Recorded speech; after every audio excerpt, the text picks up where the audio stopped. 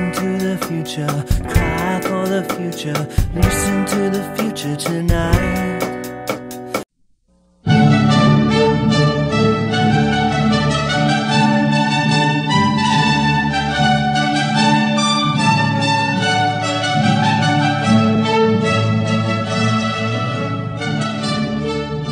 On the morning of September 11, 2001, 19 men armed with box cutters directed by a man on dialysis in a cave fortress halfway around the world using a satellite phone and a laptop directed the most sophisticated penetration of the most heavily defended airspace in the world, overpowering the passengers and the military combat-trained pilots on 4 commercial aircraft before flying those planes wildly off course for over an hour without being molested by a single fighter interceptor. These 19 hijackers, devout religious fundamentalists who like to drink alcohol, snort cocaine, and live with pink-haired strippers, managed to knock down 3 buildings with 2 planes in New York. While in Washington, a pilot who couldn't handle a single-engine Cessna was able to fly a 757 in an 8,000-foot descending 270-degree corkscrew turn to come exactly level with the ground, hitting the Pentagon in the budget analyst office where DoD staffers were working on the mystery of the $2.3 trillion that Defense Secretary Donald Rumsfeld had announced missing from the Pentagon's coffers in a press conference the day before, on September 10th, 2001. Luckily, the news anchors knew who did it within minutes. Osama bin Laden. The pundits knew within hours. Osama bin Laden. The administration knew within the day. Terrorists who committed these acts and those who harbor them. And the evidence literally fell into the FBI's lap. That a hijacker's passport was found blocks from the World Trade Center crash site, if you can believe that. But for some reason, a bunch of crazy conspiracy theorists demanded an investigation into the greatest attack on American soil in history. That investigation was delayed, underfunded, set up to fail, a conflict of interest, and a cover-up from start to finish. It was based on testimony extracted through torture, the records of which were destroyed.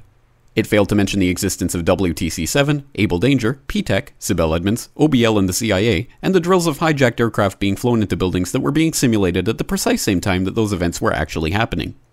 It was lied to by the Pentagon, the CIA, the Bush administration, and as for Bush and Cheney, well, no one knows what they told it because they testified in secret, off the record, not under oath, and behind closed doors.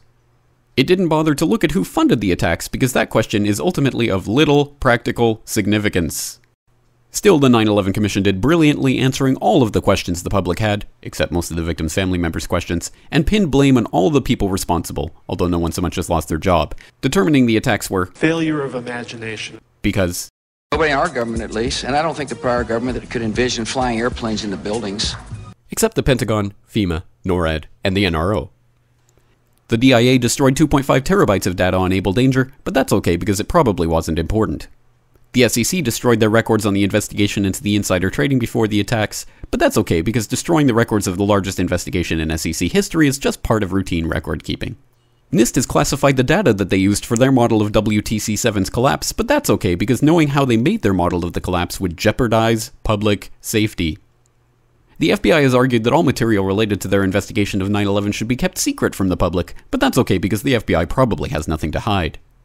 This man never existed, nor is anything he had to say worthy of your attention, and if you say otherwise, you are a paranoid conspiracy theorist and deserve to be shunned by all of humanity. Likewise him, and her. And her, and her, and him. Osama bin Laden lived in a cave fortress in the hills of Afghanistan, but somehow got away. Then he was hiding out in Tora Bora, but somehow got away.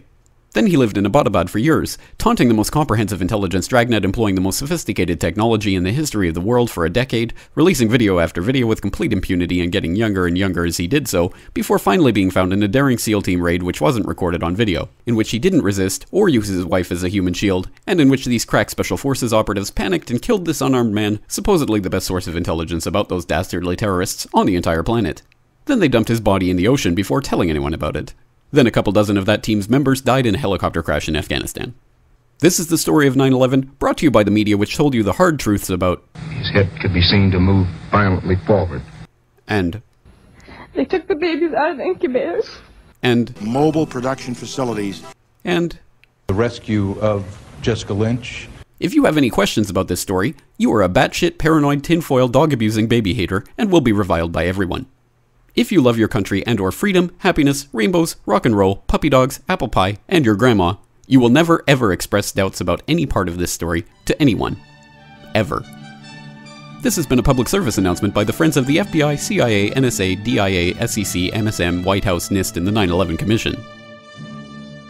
Because ignorance is strength.